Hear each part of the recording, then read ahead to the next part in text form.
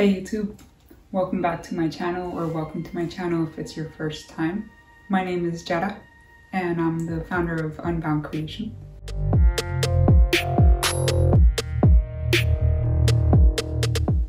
I filmed my first YouTube video 4 months ago and I didn't publish it. That is until maybe around 2 weeks ago or something like that. So I wanted to update you guys on where I'm at and what's been happening ever since I filmed my video. So after filming the video, I felt really good and it actually gave me a lot of energy and made me excited again. And I used that energy and I dedicated and directed it towards the Karate Corner, which is my second business idea. And that felt really nice because I hadn't worked on the Karate Corner much for about a year, maybe a little more. And you can hear more about that story either by clicking either here or here if you haven't already watched my first video. But anyways, I felt a similar excitement as I had felt when I was creating my website for Unbound Creation. And I used it all to create an Etsy shop to sell the journals that I had made for the Karate Corner.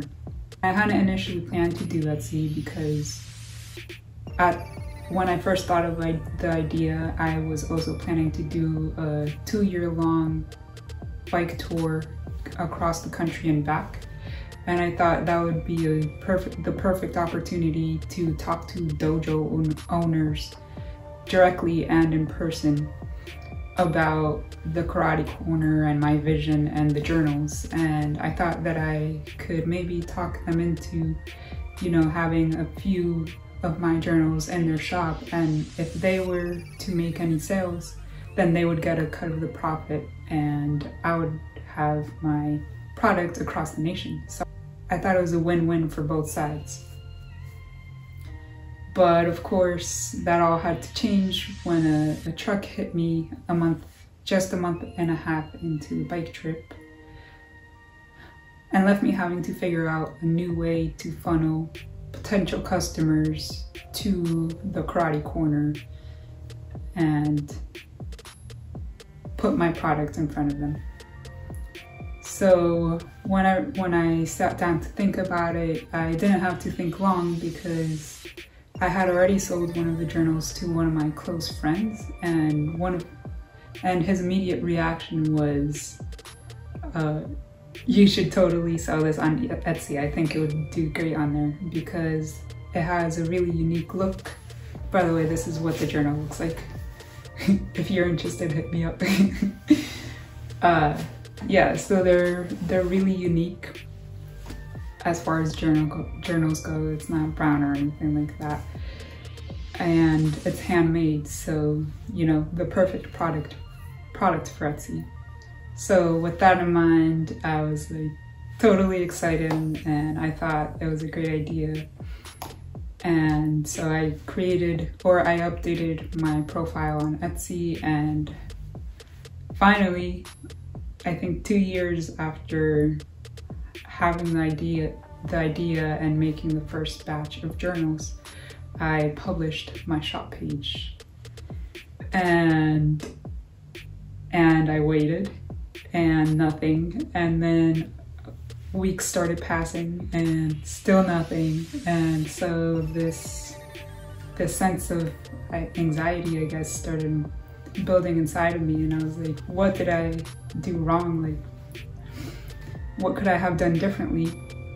And so, as I usually do when I don't know what to do, I went to Google and I asked for advice. And to do well on Etsy, you have to care about SEO, and you definitely have to have more than one product.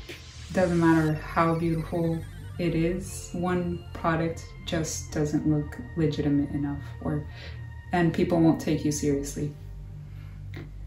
So after learning that,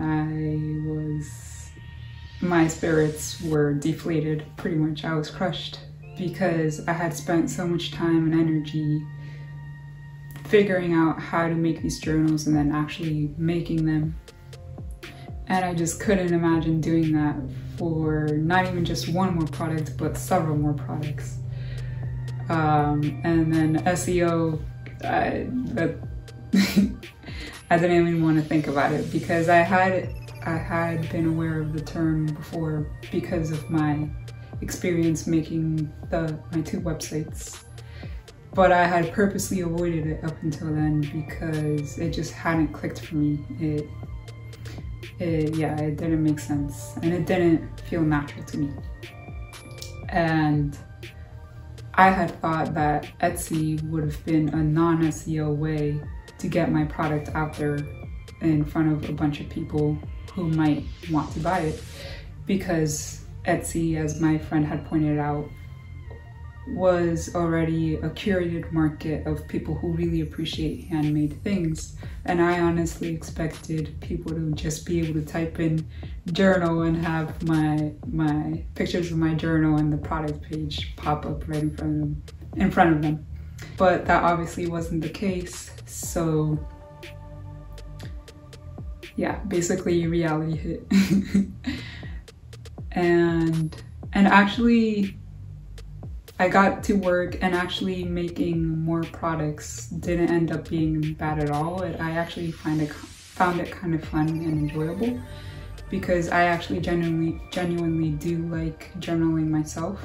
And so making the content that would go into the journal inserts that I would then be selling was really nice, because it was content that was full of affirmations and tips of how to maintain healthy habits and healthy lifestyle, which, you know, just writing those things out reiterated them back at me and reaffirmed them within me and lifted my spirits. And I even found myself in the flow state a few times, and it was really nice. But then I got to SEO and that was a whole other story. I couldn't figure it out. Like I said before, it didn't feel natural and felt salesy and fake, and I didn't like it. And so quickly, unfortunately, all the energy I had from filming my first video kind of just went away, it dissipated. And I was crushed. Essentially, I was at a standstill.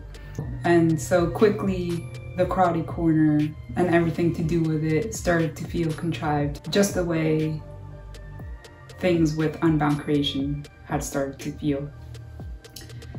And so once again, I found myself blocked, only this time it manifested differently, because I couldn't justify taking another 2-month break, or who knows how long it would have been, only 4 months after having taken one. So I basically put my head down and went to work. But the thing is, my lack of successes, and I'll call them for what they were, they're failures, or at least that's how I had been seeing them, as failures. They triggered just like a barrage of negative self-talk that I didn't notice at first. And it was stuff like, if I can't figure out SEO, then I'll never be successful as an entrepreneur, and no one will ever want to buy my journals, and I won't ever make enough money to live the life that I want, and all this kind of stuff. And it even extended outside of my view of myself as a business owner and entrepreneur, and affected my personal self-worth. I started to think that I was a failure, that I would never be good enough, that I just wasn't smart enough to figure out SEO, and there must be something wrong with me, essentially. And though I didn't really realize it at the time, I was stuck in a vicious cycle of fear. and it did not feel good. But slowly I started at least to notice my negative self-talk and write it down whenever I noticed it in the moment. But the thing is, that was still really superficial work, and I don't think I was ready to integrate what the fear was trying to tell me. So even though I started noticing the negative self-talk, not much changed. Until I did a live guided meditation 2 weeks ago, and the person guiding it felt called to say that the only thing to fear is fear itself.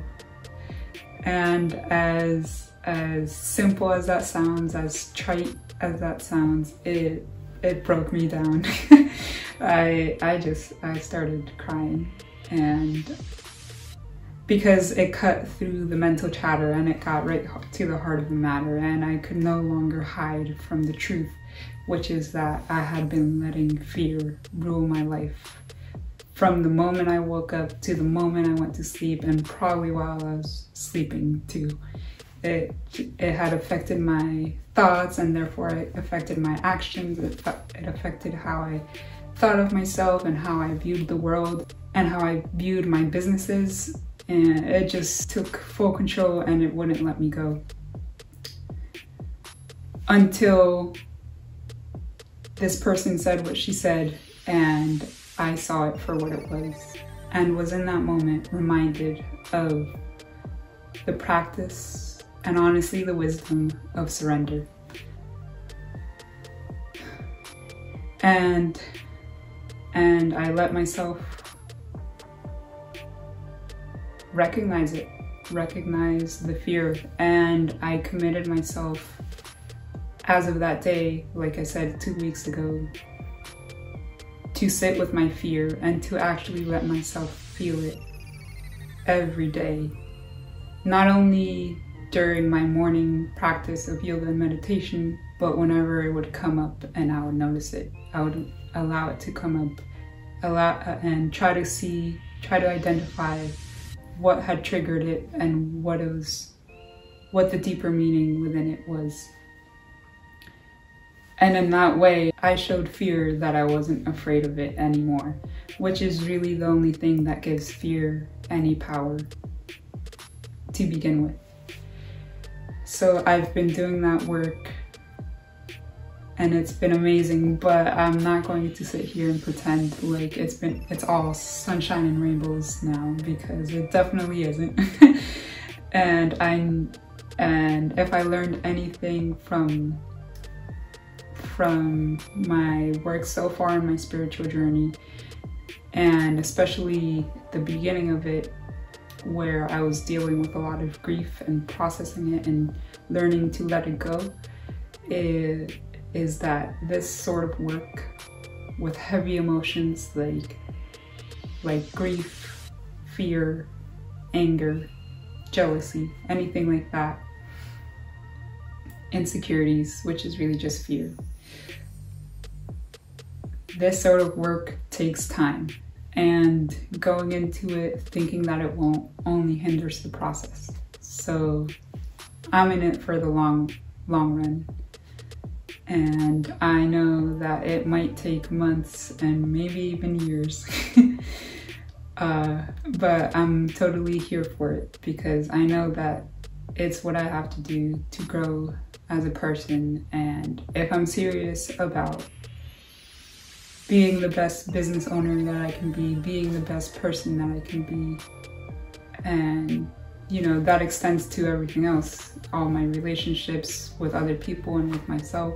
If I'm serious about all of that, then I can't be afraid of fear. I can't let it rule me, and I can't back down. I have to do this work, and I will do this work. And every time I do, you know, people are scared of crying, but to me, I think it's the best thing, especially right after, maybe even for a few hours after really crying and letting yourself feel whatever emotion you're feeling. At least for me, I usually tend to cry. But anyways,